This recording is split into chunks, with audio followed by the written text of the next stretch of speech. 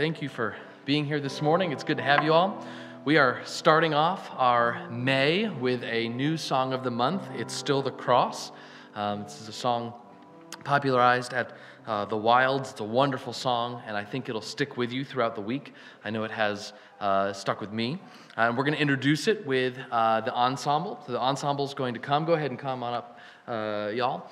And we're going to sing the first verse and then the second verse kind of back to back.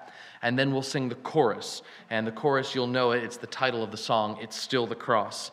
And the lyrics go like this. It's still the cross. It's still the blood. It's still his dying act of love, compelling me to spend my life in giving everything for Christ, and giving everything for Christ. And then the slides will cue us that it's time for the congregation to join in. So you have two verses and a chorus to learn, and then sing with us. I'll signal you then at that point. We'll stand together, and the first words that we'll sing together as a congregation are "the brilliant light, the stone removed." And so we'll be singing of Christ's resurrection. The first two verses tell the story of Christ's crucifixion. You'll hear references to the Roman scourge and the hanging curse of Calvary. And one of my favorite lines of the song that I want you to listen for is, "The Lord of life pursued his death and satisfied the sinner's debt." It's a wonderful line there. And then we'll close with the fourth verse altogether, "The greatest love, the sacrifice, the triumph of the cross of Christ." So watch me for direction and the slides for the words, and we'll learn this song together in May. Let's sing together.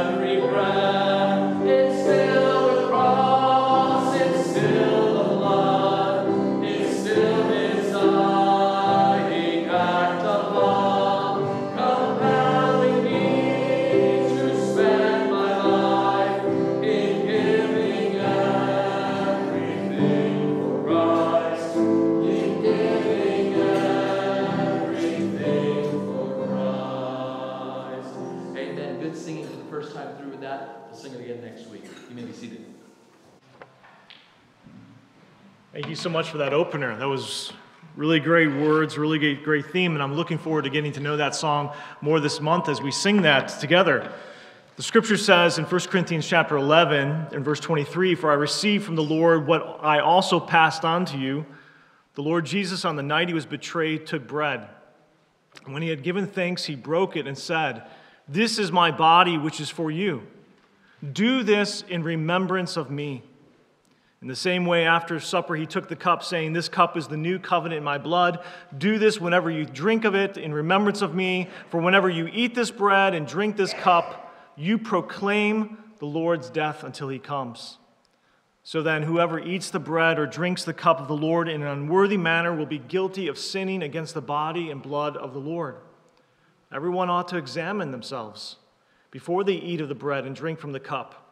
For those who eat and drink without discerning the body of Christ eat and drink judgment on themselves.'" Today we're going to take the Lord's table together, and unlike many times when we take it at the end of a sermon, almost like tacked on to the end of the service, although we don't intend it to be that, and I don't think it is that for us, we want to actually kind of make it a little bit more of a centerpiece. We're going to bring it into the front today, and we're going to sing here, as you can see in your song handout, "Behold the Lamb," and we're going to use a script that's written, "Lay down your burdens at the table," which reads, "Have you ever walked into church and felt crowded? I don't mean by the people, but crowded in yourself, the inward tug you get when the junk of your life clings on and won't let go. When recent conversations, work troubles, and sin issues hang on like a fog. Or when there's been a diagnosis or some unforeseen drain on your bank account that neither you want or can avoid. Do you know the feeling? And in those moments, Satan wants worship to feel like just another obligation. Is this another obligation that we have for this week? Another thing to get done in our already heavy week that we planned? He wants us to view corporate worship, the place where we bring our burdens, as just another burden. But in corporate worship, you will benefit from the singing, the prayers, the fellowship, the preaching of the word. And in those moments, the burdened soul can find unique relief, and you can do so at the Lord's table. And that's what we're going to do today in the Lord's Supper. This little meal we will experience this morning may be just the occasion for you to be loosed from the claustrophobia of your soul. And that's because the Lord's Supper is an invitation for us to see Christ in all directions of our life. Backward, looking forward, looking inward, looking outward. So what we're going to do is we're going to sing "Behold the Lamb" to kind of set the tone for what we're doing with those words as we meditate through that song together and sing to one another as we sing to the Lord. And then we're going to have 4 corporate readings and corporate prayers, looking backward, looking forward, looking inward, looking outward, before we actually sing "When I Survey the Wondrous Cross" and partake of the elements together. So let's go ahead and sing again, and then we're going to work through those corporate readings. We'll sing together "Behold the Lamb," and the chorus of this song is all a reference to our partaking together of the Lord's table today. So we share in this bread of life, and we drink of his sacrifice. And then the next line explains what we're doing. It's a sign of our bonds of peace. This is a symbol. This is a sign that we practice today around the table of the King. So let's meditate this morning as we sing on that sign and what it means. We're thankful for it. There's no mystical power in these plastic cups of juice, is there? There is no magic behind it. There is no mysticism, but there is a true Redeemer. There is a true bond of peace that we symbolize as we do this today. So let's remain seated as we sing "Behold the Lamb."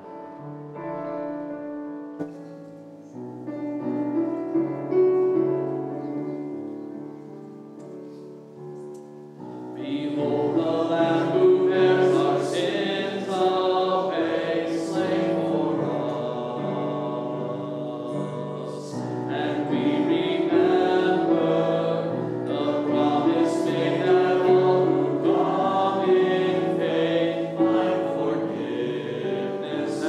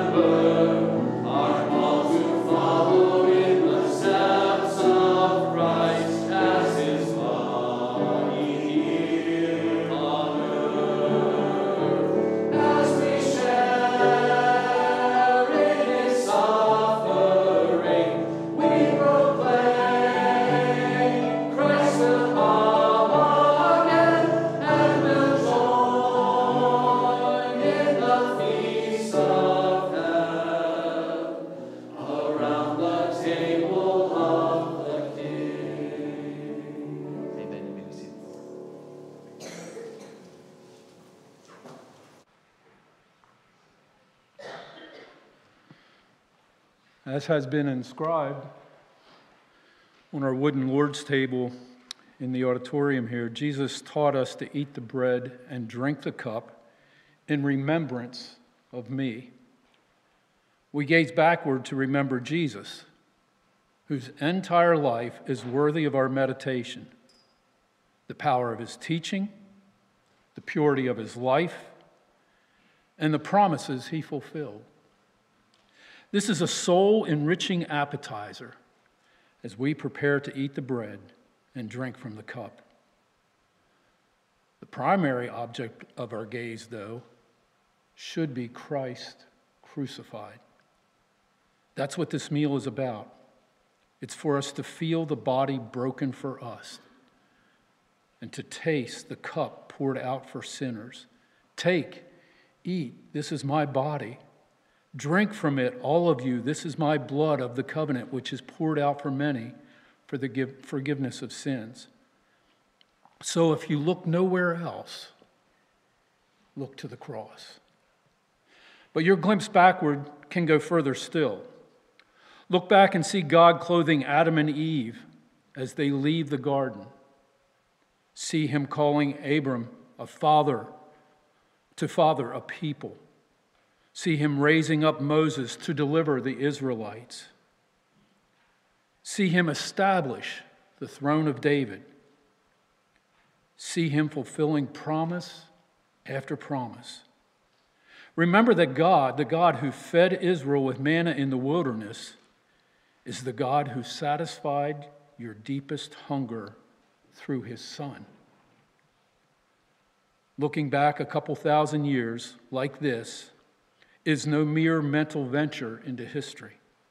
It's a look down your own family tree. You were adopted into the family of God, born anew as his child the moment you placed your trust in Christ. The stories of the Bible are not abstract history. They're family stories.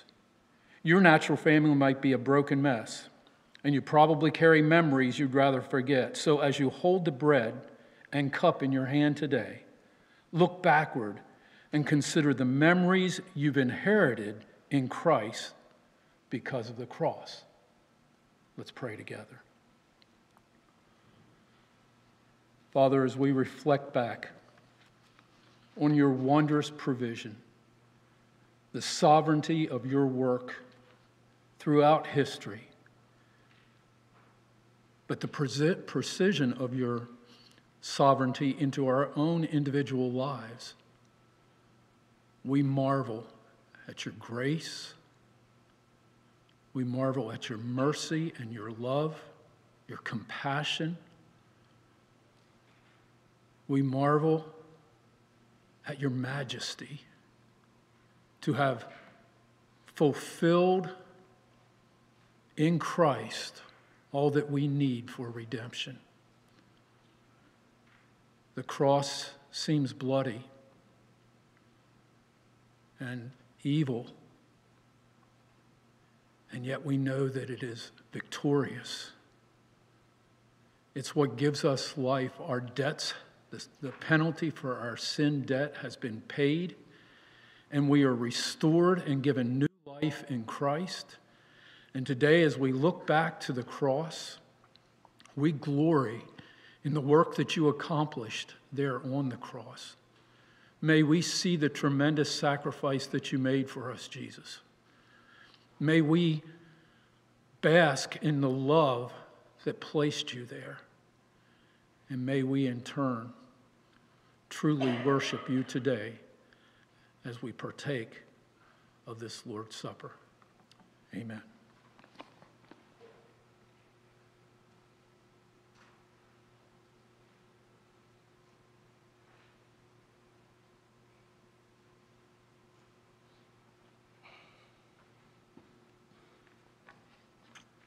The Apostle Paul tells us that every time we share the Lord's Supper, we proclaim the Lord's death until he comes. We don't know when Jesus will come, but when he does, we will feast on a meal far more satisfying than the bread and wine we get now. On that day, the bride will see her bridegroom, and we will know why John wrote, "Blessed are those who are invited to the wedding supper of the Lamb." We will dine in the city of God, and we will be satisfied, filled, and nourished forever. But as every joy in this life is a hint of the fullness of joy in the next, the Lord's Supper is a mere foretaste, a regularly scheduled reminder that there's a better meal coming. So as we partake of this Lord's Supper this morning, look past the uncertainty of your next weeks and months and years, and look by faith to the rock-solid day of Christ. Let's pray.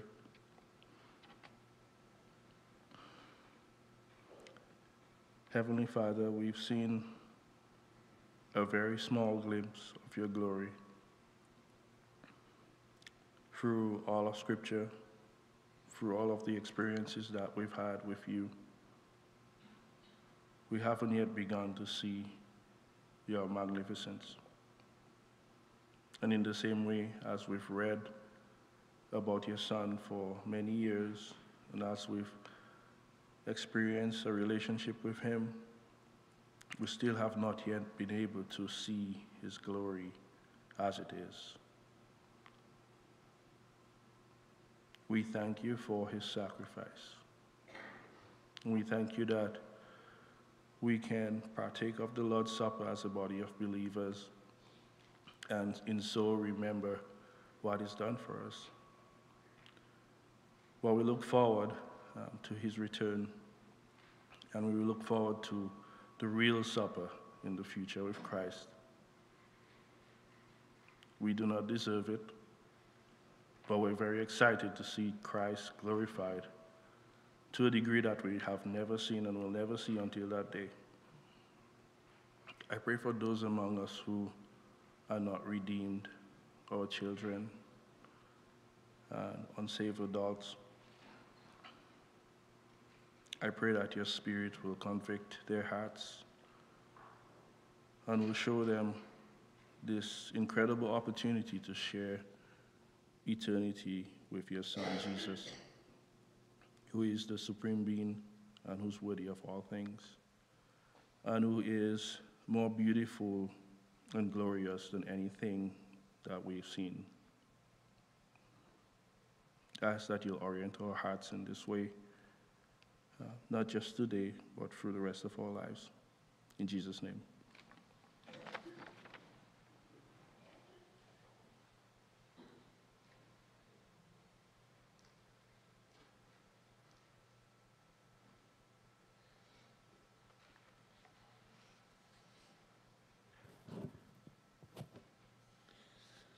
Look back, look ahead, now look in.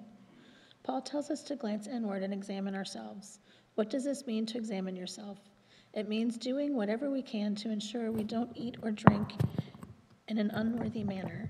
To examine yourself is to come face to face with your unworthiness. So this morning, pray for the Lord to awaken your senses, that you might taste and see that the Lord is good through this meal. And ask him to use the bread and the wine to cause you to hunger and thirst for the righteousness. To look inward is not to get lost in the crowd of your own self. It's an opportunity to see your sin, confess it, and rejoice that it's been nailed to the cross. Lord, we come to you today, and I thank you so much for the ability to look in, look out, look up, look down, look all ways. But Lord, we really need to take that time to look inside. Take a moral inventory of ourselves. You've given us grace, you've shown us mercy, you've shown us love. You've given us eternal life. We just have to be able to accept it. Lord, I pray anyone here today that hasn't had that opportunity is able to take that opportunity today. Father, I just ask that you continue to keep us looking in all directions to serve you and to live for you in your name and your glory. Amen. All right, with your heads bowed, eyes closed, go ahead and just take a moment and do as we've been exhorted to look in and just have a personal prayer before the Lord.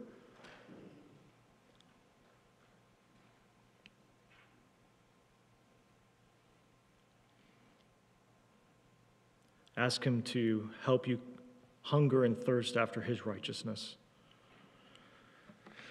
And the final direction we're going to look today is looking outward. Take notice of the people participating in this community meal. Look around this room here today. There are people of Beth Haven who are different than you. They're different in age, background, family, culture, ethnicity, gifts and talents, and personal story. There may be people here who you share very little in common with visibly, but you have the same Father. You worship the same Christ, and you are bonded forever by the Holy Spirit. The supper that we're going to partake together symbolizes the beauty of unity. So as we take this supper regularly together, keep your eyes open. Look around at one another. Treasure the moment of what is actually happening here. And whether you like it or not, this is your family. And one day we will know fully. It will be impossible not to enjoy full love and unity with every one of God's family. And so we're going to partake now together. What we're going to do is we're going to sing the first stanza of When I Survey the Wondrous Cross, just the first stanza together. And then, as soon as the piano begins the second stanza, we're going to walk to the table, grab the elements. You can look at people, you can smile, you can shake hands, you can hug them if you want, because we're going to do this together in unity as unto the Lord. And then when we all have our cup together and we're back at our seat, then I'll read a short portion of 1 Corinthians 11 just to remind us of that, and then we'll take the meal together. Okay, so let's sing When I Survey.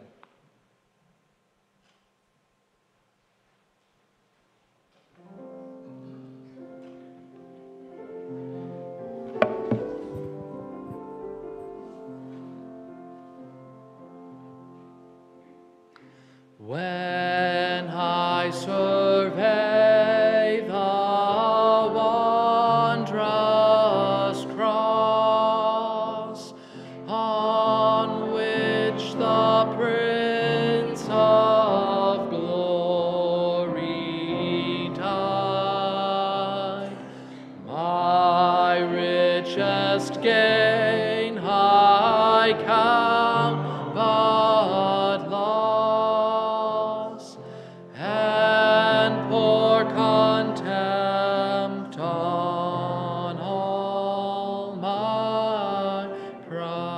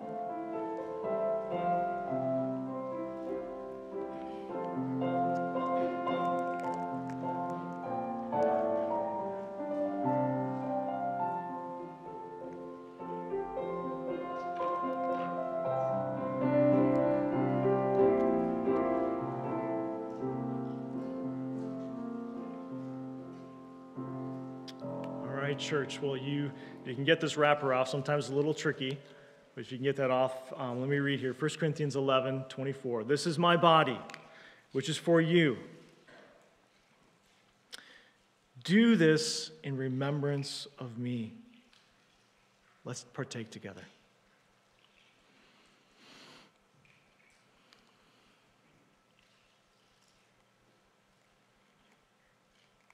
Verse 25 of 1 Corinthians 11 says, "In the same way after he took the cup, saying, 'This cup is the new covenant in my blood. Do this whenever you drink of it in remembrance of me.'" Let's drink together.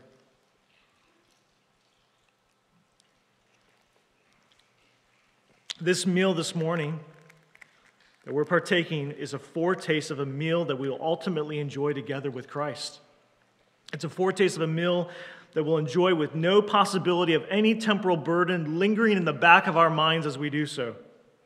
So, in anticipation of that day, even now, lay down your cares at the cross and let us celebrate as we sing together of Christ's sufficiency. So, we're going to sing now, "Christ is Sufficient." Let's stand to sing this.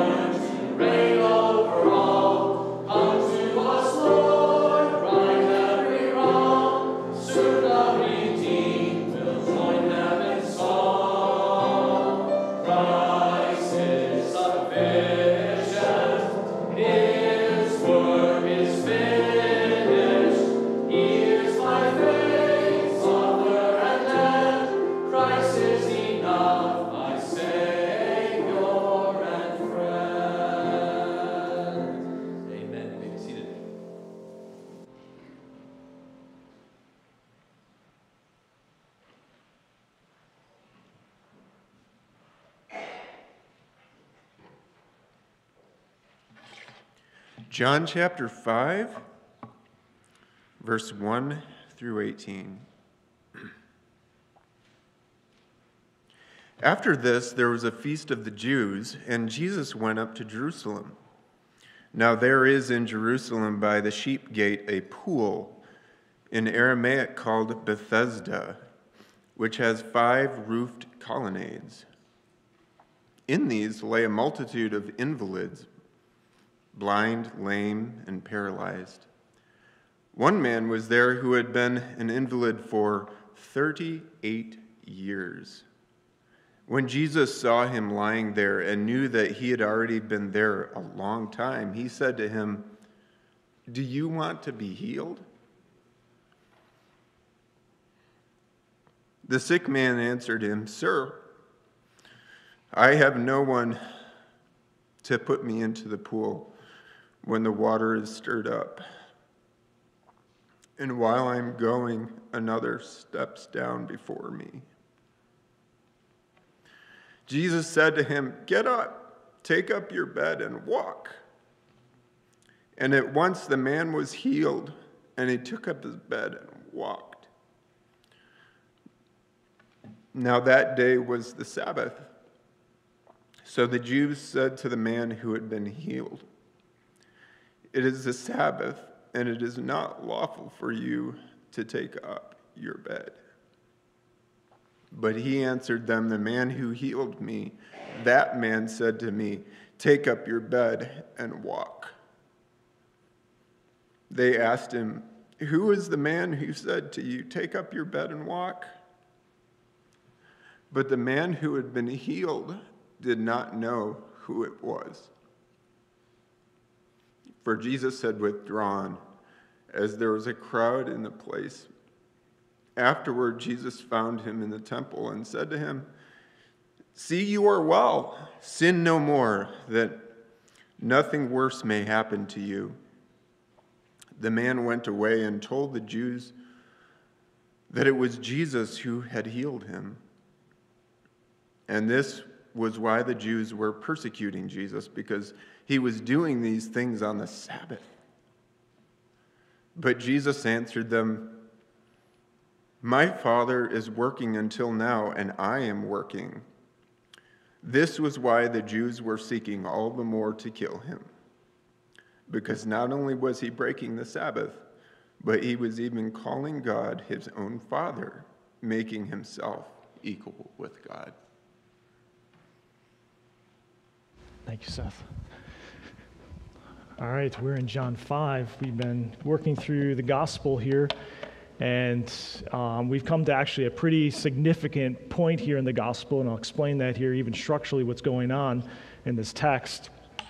As you know, we talked first about how John 1 is the prologue, the first 18 verses, and then we saw this wedding at Cana in chapter 2, and we saw Jesus talking to Nicodemus in 3, and the woman of Samaria at 4.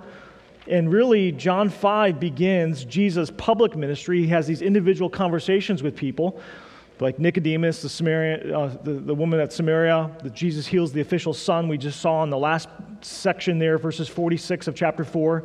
And now we come into this period of time in John's gospel where Jesus has a public ministry. And this begins here in chapter 5 and will go all the way through chapter 11. And John shows us, after Jesus dealing with people somewhat who are responsive, the bulk of really the gospel here from chapter 5 through 11 is actually murderous rejection of Jesus by the people. Chapters 5 through 11. And look at verse 18. We just read it. This was why the Jews were seeking all the more to kill him. Go all the way then to chapter 11. We'll see where this section ends in chapter 11, where it says they want to kill him. Chapter 11, verse 47. So the chief priests and the Pharisees gathered the council and said, "What are we to do?" Now notice how ironic this is. What's the next phrase there in verse 47 of chapter 11? "For this man performs many signs." I mean, here this guy performs miracle. Obviously has got a power and authority that they do not have, that nobody has on planet Earth. And they're saying, what are we going to do with this guy? Well, look at what they said, verse 53. So from that day forth, they made plans to put him to death. They're totally blinded by Jesus. And this whole section from chapter 5, we'll see all the way through 11, is going to be this murderous rejection of Jesus, ultimately when they accomplish that at the cross. There's another theme that's going on here in chapter 5. You'll see it. It says, after this, there was a feast of the Jews. Well, we saw a feast already before, did we not? In chapter 2, we saw a feast. In fact, that was the Passover of the Jews. Jesus cleanses the temple. There's actually 3 Passovers that John mentions. That's how we know that Jesus' ministry is roughly about 3 years. This feast is not described here in John chapter 5, verse 1. But the other Passover feast is chapter 6, verse 4, and chapter 11, verse 55. But John gives us a total of 6 feasts in John, but at least 3 of them we know are Passover feasts. So there could be other feasts as well. So Jesus goes down to Jerusalem for a feast. And in this feast where he goes, he goes up to Jerusalem, as it says, because it's actually, topographically, he's going up to the height of Jerusalem, which is up in the Judean hills. And it says there is in Jerusalem by the sheep gate a pool in the Aramaic called Bethesda, which has 5 roof colonnades. So Jesus is there, and John keeps connecting this. He keeps connecting the idea of a feast, Jerusalem, and rejection. And again, here is where we'll see that, and this will be the first rejection of Jesus when you harmonize the Gospels of Jesus because of some event, some controversy, something that he does on the Sabbath. And so, we have our text today, John showing us the opening of Jesus' public ministry, going down to Jerusalem, and now it opens up, and he's connecting the feast, Jerusalem, and murderous rejection. And of course, where this all goes to, you can see it up in verses 14 through 18, where this all goes to is the fact that these Jews believed that he was not lawful for breaking the Sabbath, and actually breaking their own code of conduct, their own law, and they wanted to destroy him. So our title today for this message is When Divine Authority Threatens Human Authority. When divine authority threatens human authority. How do I know whether my life issue is with Jesus' authority? I served as a counselor for several years in a dormitory situation. I was a graduate assistant, and I had guys that I met with weekly, whether they wanted to or not.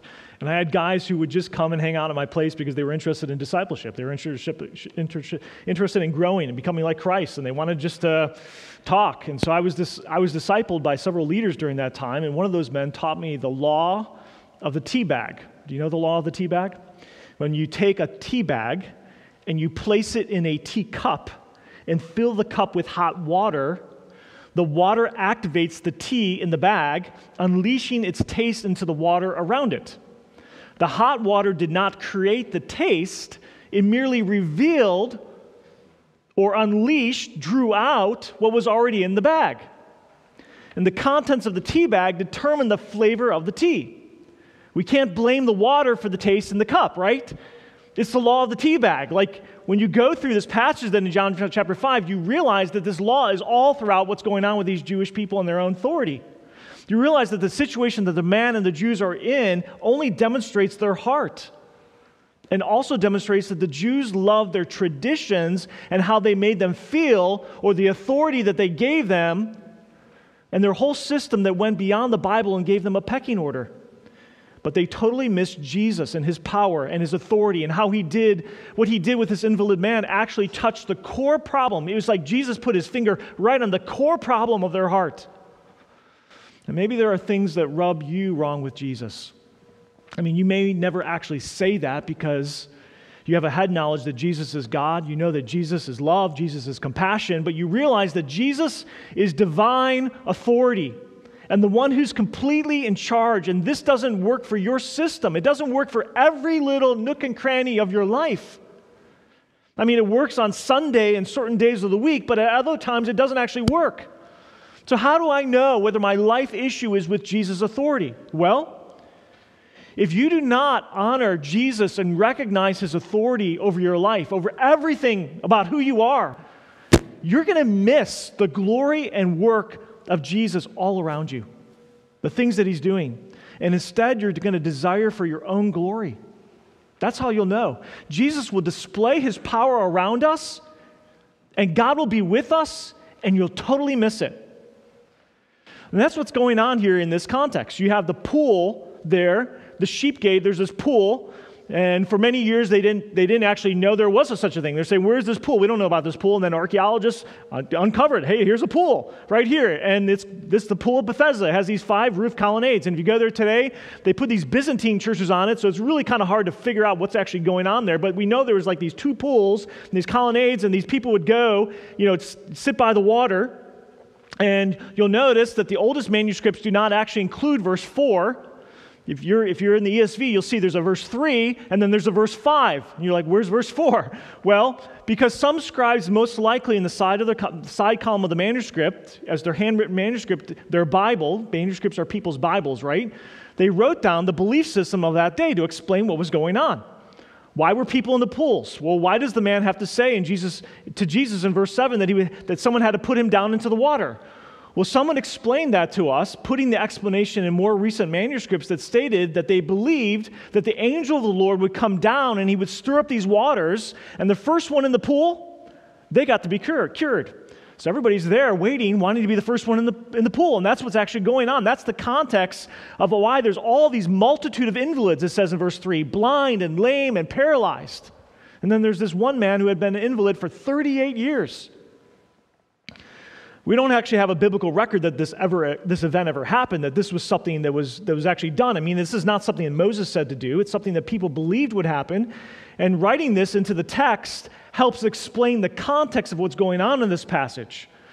And so one scribe at some point put this perhaps in the side column of their manuscript, and somewhere in the transference of handwritten manuscripts, which were actually people's Bibles before you had typeface and all that, this was likely slid into the actual text, and most likely someone was trying to be helpful and thought, oh, isn't this the end of the verse? Let me just put that right in here as I copy my own Bible.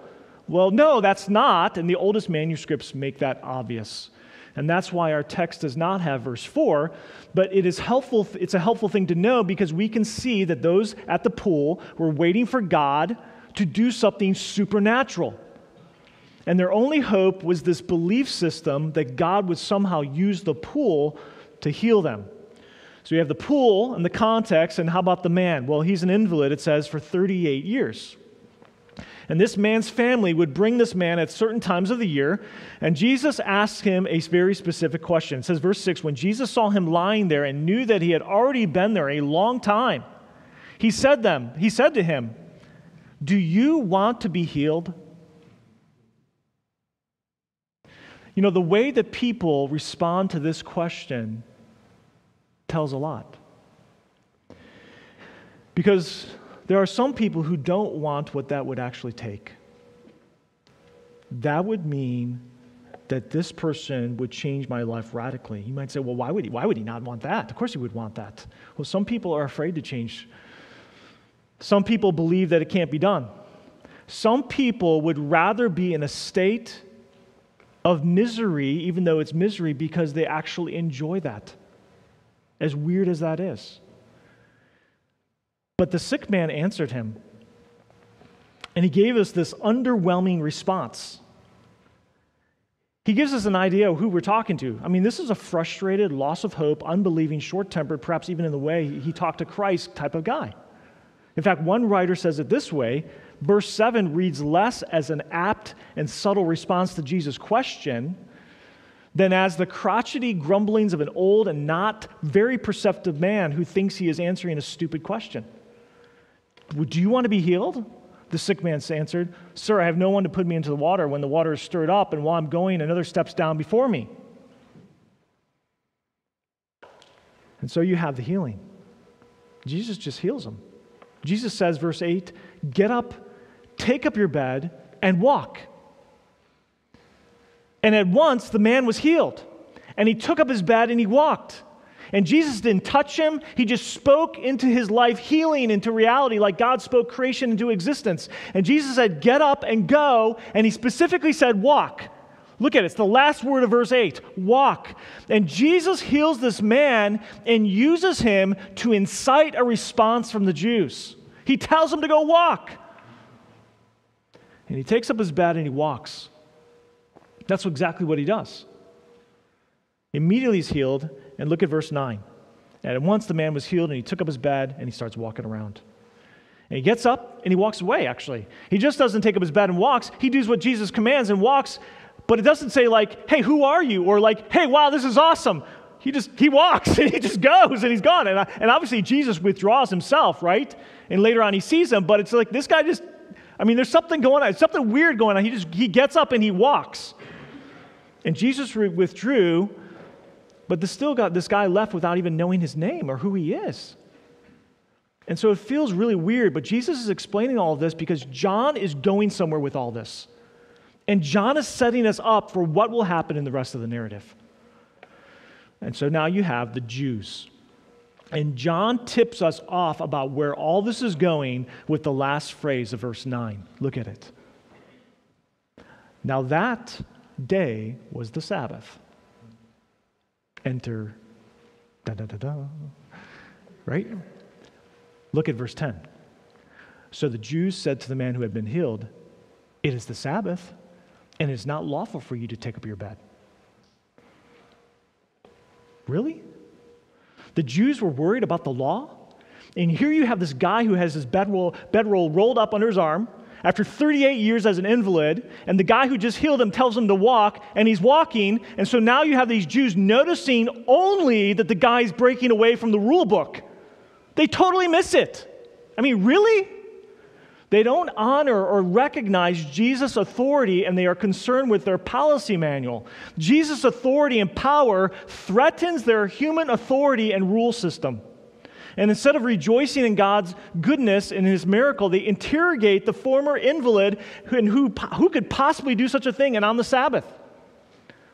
But the guy told the Jews he was just healed. Look at verse 11. But he said, "The man who healed me, that man said to me, 'Take up your bed and walk.'" Well, look at their response in verse 12. They asked him, "Who is this man who said to you, 'Take up your bed and walk'?"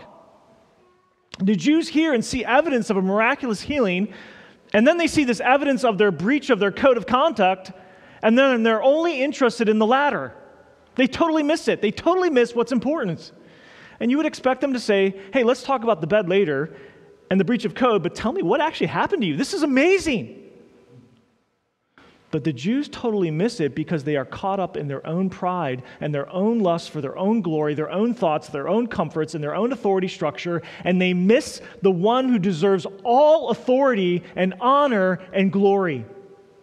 I mean, who is this one who can actually heal? Could he be the Christ? And the Jews don't want to give glory to anyone else. They like their life where they are the boss and look to what they think about everything, what they think is right or wrong, and what they think religiosity should look like, and what they believe is the best for others, and they totally miss what God is doing right in front of them, right before their eyes. They were totally avoiding the topic of someone else's healing power. And so Jesus' authority threatened their human authority. And this is how spiritual blindness works. It causes us to miss Christ and have no curiosity of the power of God and what God is doing in the church for his glory. Spiritual pride makes our own thoughts and opinions of what religiosity and what the church should look like more important than what God himself is actually doing in his church, and perhaps right in front of our own eyes.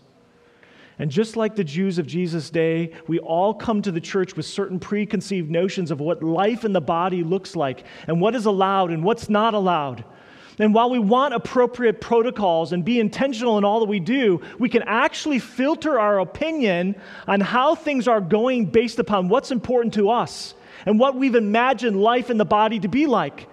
And while these things may even be really good things, or at least good in and of themselves, it is based on those things that we judge and perhaps actually miss the awesome, powerful things that God is doing right in front of us. We miss God's grace for us, and we miss God's kindness to us.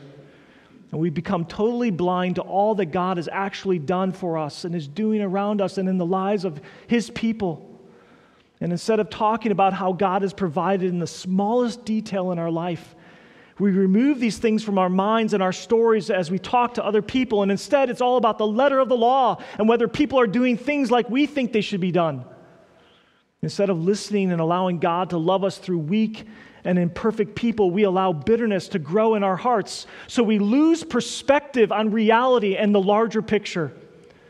And instead of giving credit to God for what he's done for us and the phenomenal blessings we have in Christ, we try harder, we work harder, and we do things in our own power. And instead of humbling ourselves and allowing others to speak into our lives, we miss the opportunity for God to use his own church to bless us. And so you have in this passage this healing. It's awesome. It's powerful. It's kind. It's generous. Jesus walks up to him. Hey, do you want to be healed? Okay, you're healed. Now go and walk. But the man's response is a little bit weird, and the Jews' response is absurd. It's wrong. So if you do not honor Jesus and recognize his authority over your life and really overall, you will perhaps miss the glory and the works of Jesus all around you. And instead, you will desire for your own glory found in your own religiosity and system of comfort. And if you do not honor Jesus and recognize his authority over your life and really overall, you will not like it when Jesus disturbs your traditions and presumptions and opinions and religiosity. And I say disturb because in verse 8, I really think that's what's going on. I think Jesus is inciting a response. He tells this man, get up, take up your bed, and walk. Jesus knows. He knows all about the Mishnah. He knows all about the Old Testament law. He knows all these things. He knows what's going to happen. He's telling him to go walk. He could have just healed him and said, okay, you're healed. Let's rejoice. He says, go walk. And Jesus then heals on the Sabbath. He goes against the law, apparently. Well, actually, there's nothing in Moses' law that forbids this. What happened was there was an additional man-made law that was added. It's called the Mishnah, the oral tradition of the law, that interpreted the actual law. So it's the law that interprets the law. And the Jews elevated their own commandments to the level of God's commandments in the law. And so verse 10, if you look at it in the text, it says that it is not lawful. It will use that word in the ESV. Well, lawful actually equals Mishnah. Lawful there does not equal Moses. And so you have, they're actually putting Mishnah right up there with Moses. And it was the detailed regulation or tradition that the Jewish leaders had added when interpreting the Old Testament law. And of course, we have to be careful, right, with people's conscience. Where the Bible does not say something, we should not elevate our own thoughts or traditions or standards to the level of Scripture. But where the Scripture does speak, where the Scripture is clear, its teaching, its statements are clear, we should hold fast and we should hold strongly to those statements and fervently. And so Jesus wasn't actually commanding anything against his own law. Of course, he is the Lord of the law. He's the Lord of the Sabbath anyway. So Jesus was only disturbing man-made traditions, putting his finger right on those presumptions, those opinions, those religiosities of the day. And Jesus disturbs what they knew or what they think is the right way. Instead of life being about the grace of God, instead of life being about the movement of God and what God is doing, the power of God, we can also often miss all that for our traditions, our self-righteous assumptions and presumptions. And if we understand the gospel that Jesus Christ died on the cross some 2,000 years ago, and he paid the penalty of our sin once and for all, that it's not by works of righteousness that somehow we can gain our way to heaven, merit our way to heaven, but it's only through him, that Jesus Christ is my only hope, and it has nothing to do with myself or my merit or my upbringing or my goodness, but that life is all about Jesus' honor and Jesus' authority and Jesus' glory. And that anything in it that gets in the way of that has got to go. And even after I'm a Christian, Jesus will constantly disturb those things that simply make me feel good about myself as a person, or I feel like I'm really a good Christian. Because Jesus deserves all honor and all authority and all glory. He alone will judge our traditions. He alone will judge our presumptions, our opinions, and religiosity. And he alone will set in order all things in our life and make us feel uncomfortable, even in our self-righteousness. Or maybe it isn't Jesus is disturbing us about those things that make us feel good. Maybe even this morning he's disturbing your soul right now about those things that are bad. But maybe we've judged those things not that bad because overall you think, I'm doing pretty good. And of course, when we compare ourselves with people around us, our neighbors or other Christians, and we think, I'm doing pretty good with my life or my system that's working for me, Jesus graciously disturbs our comfortable perspective. And so if you do not honor Jesus and recognize his authority over your life, you're going to miss out on what God's actually doing all around you. And you're not going to like it when he disturbs you, your traditions and your own thinking. And your false authority will be exposed and confronted by Jesus' true authority. Jesus found the man in the temple, and he spoke to him. Let's look at it. Verse 13, now the man who had been healed did not know who it was, for Jesus had withdrawn. And as there was a crowd in the place, verse 14, and afterward Jesus found him in the temple and said to him, see, you are well. Sin no more, that nothing worse may happen to you. And the man went away and told the Jews that it was Jesus who had healed him. What this text infers is that this man's suffering was connected to this man's sin. Now, we don't know what the sin was or the nature of it, but there seems to be a direct link in this context, and Jesus puts his finger on the core problem with this man, and he commands the man. The word is in the imperative in verse 14. Look at it. Sin no more, that nothing worse may happen to you. Sin and suffering are connected at times, definitely not all the time, but can be at times in our lives. That's why when we take communion, we don't want to mock what we're doing. We don't want to make a mockery of it. 1 Corinthians 11, I read that for us even today as we began, that we don't want to eat and drink in an unworthy manner, to be guilty concerning the blood and body of the Lord. Because Jesus is King, bow to him, humble yourselves before him. What we're doing with the Lord's table today actually really matters. I mean, think of Ananias and Sapphira. And of course, it's not always this way, right? John chapter 9, a few chapters later, you're going to see there's a man who's born blind. And the disciples are going to ask Jesus, who sinned, his parents or him, that he would be born blind? And Jesus said, well, neither. There's no connection that way in this guy's context. But this was just that the works of God might be displayed in him. So if you do not honor Jesus and recognize his authority over your life and really overall, your false authority will be exposed and confronted by Jesus' true authority. He'll put his finger right on the problem. I mean, we're made in God's image. And we are creatures who like to have dominion, and that's good and right. I mean, we like to have our own authority. We like to be king over our territory, our plot of land that we live on, whether it's a one-bedroom apartment or multiple acres. And that's fine. But it's not fine when our ideas are not aligned with the one who has all authority and all power and demands all glory in the universe. And when we give into temptation that questions God, like the serpent who deceived our first parents, when we become king of our own lives, king over what we see and what we desire, and king over our experiences that are not in the plan of King Jesus, then Jesus' authority threatens our human authority. And so, my friend, bow the knee today to Jesus. Let us all together as a church, let's see him high and lifted up.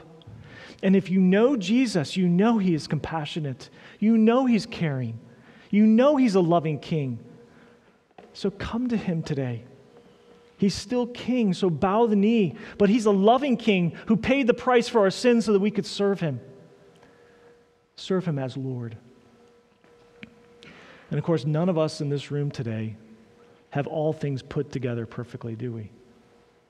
None of us are perfect people, and somehow we have met God in his goodness. We're all broken people in this room who have come to King Jesus in our sin. And we come to him because he alone will give us hope. And unlike the Jews in this passage, our eyes, for many of us, are actually open. We're open to the actual condition that without Christ and Jesus, without his direct word to us in the gospel, we will not find deliverance. But look at what happens to these Jewish authorities. They are disgusted. Verse 15. He told the Jews that it was Jesus who healed him. Verse 16. And this is why the Jews were persecuting Jesus, because he was doing these things on the Sabbath. But Jesus answered them, my Father is working until now, and I am working. Well, this is why the Jews were seeking all the more to kill him, because not only was he breaking the Sabbath, but he was even calling God his own Father, making himself equal with God. And so this man went to Jewish authorities and told them that Jesus was the guy who healed him. So the Jews now persecute Jesus because Jesus did these things on the Sabbath. Jesus didn't keep their man-made traditions, like don't carry your mat on the Sabbath. And they're like, how dare you do that? You can't do that. That's against the law. That's not lawful. We don't do those type of things around here. And instead, what Jesus does is he doesn't try to argue with them. Notice, he doesn't try to say, well, look, the Mishnah is actually not Moses. Let me just explain to you how this actually works. He doesn't go there. Jesus does not defend himself by distinguishing between the Old Testament and the tradition. Instead, he provides an argument that we would not expect. Jesus argues that God is working until now. Okay, well, every rabbi would agree that God is working continuously, and so Jesus is working too. Jesus' work includes telling the invalid to carry the mat, but it also includes healing him. And so what you actually have here, my Father is working until now, and I am working. My Father has always been working. There's this preservation that's been going on, and Jesus is working with the Father simultaneously. That's what the word says. So Jesus is arguing that whatever factors justify God's continuous work on the Sabbath justify his. And this is why the Jews all the more want to kill him. Just like God was working on the Sabbath, Jesus is working on the Sabbath. And the Jews understood what Jesus was actually saying. They understood the profundity of it. Jesus was calling God his own Father, and he's making himself equal with God.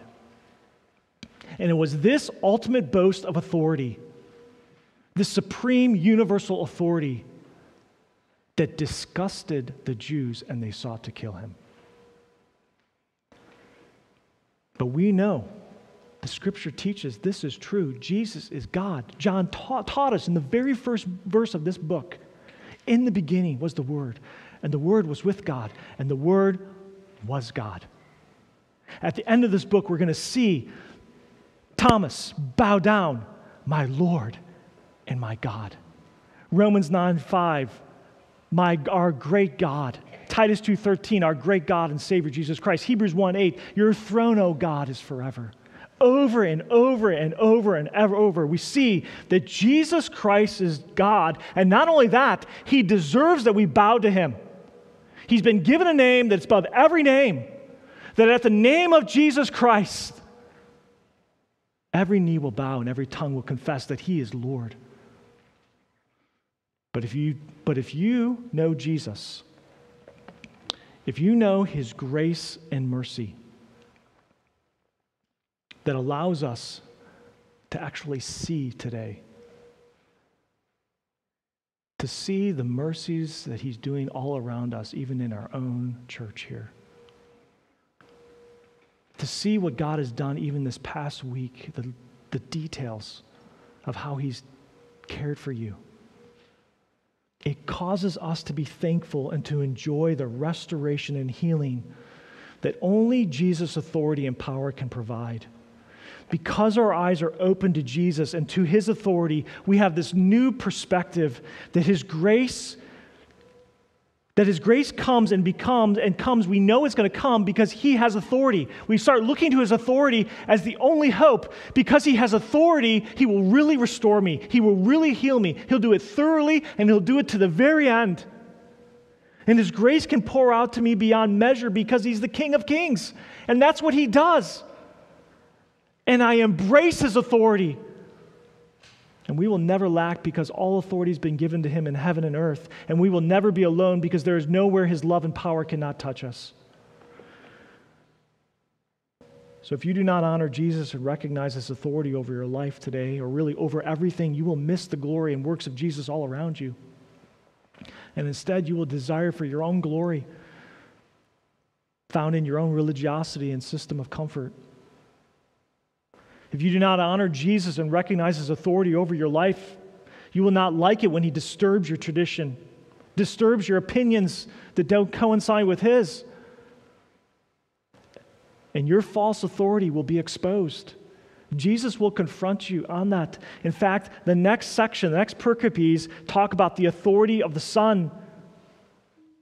That the Son does what the Father's given, and the Father's given the task, the role to the Son to execute judgment and have all authority, like in verse 27.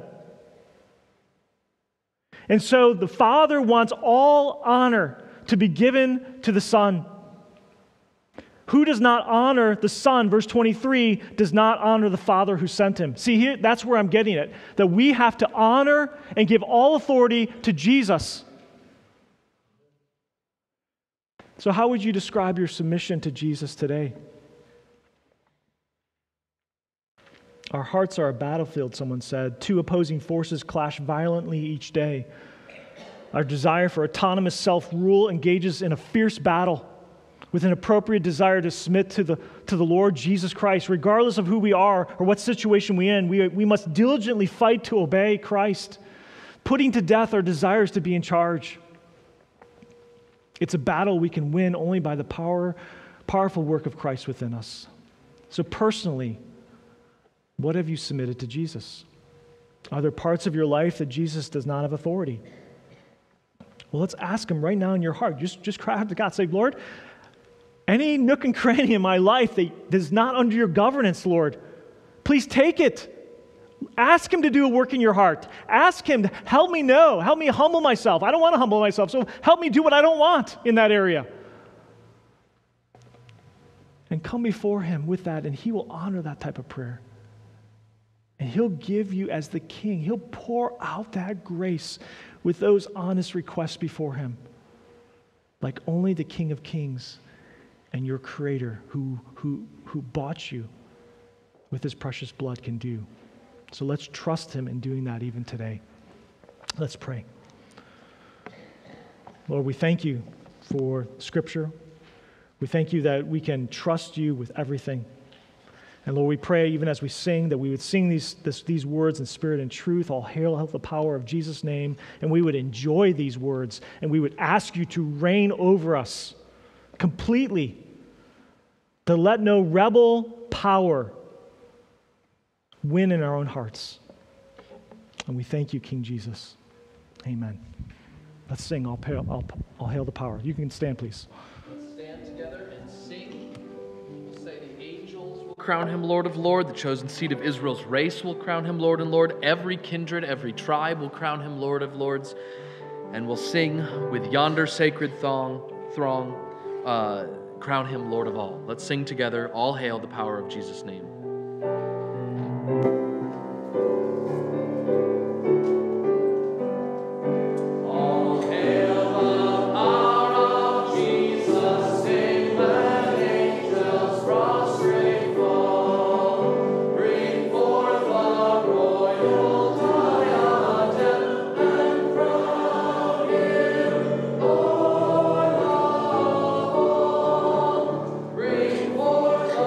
Royal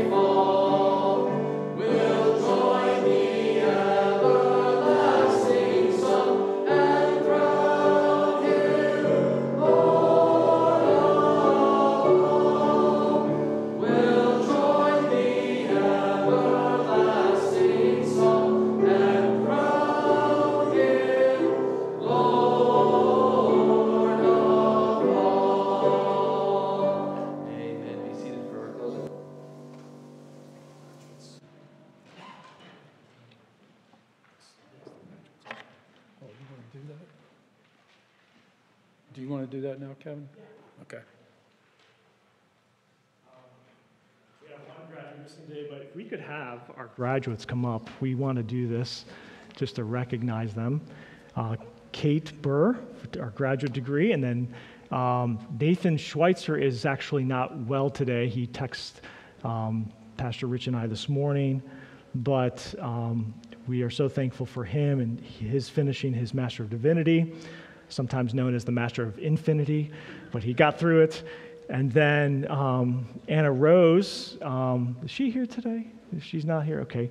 And then J.C. Spare, there, okay, hey, there you are, very good. And then Seth Depew, awesome. So let me give out these cards, and J.C., let's see, Kate, and Seth. And we are so thankful for you, and we're so thankful for your investment in yourselves for the Lord's glory, and we just want to acknowledge you in that. Let's just give them a round of applause. And I would just like to pray for you if I could, please. Lord, I just think of your grace in our lives and just how you have brought certain people in our congregation and the gifts and talents and how they have really stewarded those things well and even gone the extra mile to make them more useful for your name's sake in our community. I think of Kate and all that she's doing in the public schools as she teaches tirelessly and cares and loves for those students and now for teachers this fall. Lord, I thank you how she has put herself in a position where she can be a light, a gospel light in a marvelous way. And Lord, we pray that her light would shine, that other people would see it and glorify you, the Father in heaven. And Lord, we pray that would be true even as it has already been, and that it would only magnify her ministry because of this program she's gone through. We think the same for Nathan. We pray even as he's looking for opportunities, and Lord, we pray you would bless him and his beautiful family, that you would make your face to shine upon them, that your way may be known upon this earth, your salvation to the nations. Lord, we think of Anna Rose. We're so thankful for her. We pray you'd bless her, and that she would be able to have clarity even as she moves into the next steps in her life. And we think of JC and the wonderful things that he's doing in our congregation and how he is working tirelessly on our behalf. We pray that you would bless him and his beautiful family. And then Seth, Lord, we pray for he and Rachel as they are making plans now as he is finished, what their next steps would be. I pray you'd give them wisdom and guidance and favor. Lord, we're so thankful for them, and even as representative of so many people in our congregation who are working tirelessly on their own, doing things in their own way to continue to grow and to not stay the same so that they continue to be able to use for your service and as a light in our community. And Lord, we pray that you would use Beth Haven, even as we've been positioned just a couple blocks from elementary school and in this community of many, many roofs. Lord, may people know that we exist. May people know that we care. And may people know that Jesus saves. And we pray it in the precious name of Jesus. Amen. Thank you so much. Pastor. As we were singing that last song, I was thinking about the power of God. Not only does he have authority, but he has a power to do things. Just thinking about our own authority. We have authority, but have you ever made a bad choice? Have you ever done anything wrong? Some people know. We make mistakes all the time, don't we? The neat thing about it is God never makes a mistake. He not only has the authority and power to do something, he's always right. And what he does for us is always right. What a blessing that is. So we have the opportunity now, in just a few minutes, to get together and share how God is working in our heart and lives right now, so that we might apply what we've seen in his word today. We have our connections time. Even if you're a visitor here for the first time, what we're going to do is just sit down and apply what we've seen in Scripture to ourselves personally and share what God is teaching us through this and how he desires to grow us, seeing how what we see that he wants us to grow in. And so we encourage everyone to participate in that. We'll be meeting in the fellowship hall in small groups where we can get connected a little bit during our connections time, have prayer with one another, and then apply what we've seen today. After the connections time, we're going to have a family meeting, so we'll have lunch. Hopefully you brought a picnic lunch. And we'll be spending some time together just sharing what God is doing in our life as a church. Several testimonies being given. We're going to be voting on Lindsay as a new member in our church, having given her testimony at our last family meeting, and several other new things that are coming up that Kevin and I want to share with you. And so just anticipate that we'll have an enjoyable time together in our family meeting during our lunchtime. And then next Saturday, men, remember at 8:30 in the morning, we'll be having men's prayer breakfast. Bob called yesterday morning and said, is it today or is it next week? It's next week, brother. So we'll be getting together next week on Sunday morning for prayer breakfast. We'll have prayer together at 8:30 and then have a breakfast, and then after that, a devotional together. Ben will be leading that next week. So encourage you all to be here as a part of that. Make sure you greet one another and welcome our gifts, our friends from the neighborhood, or the visitors from the neighborhood, and make sure that you get to know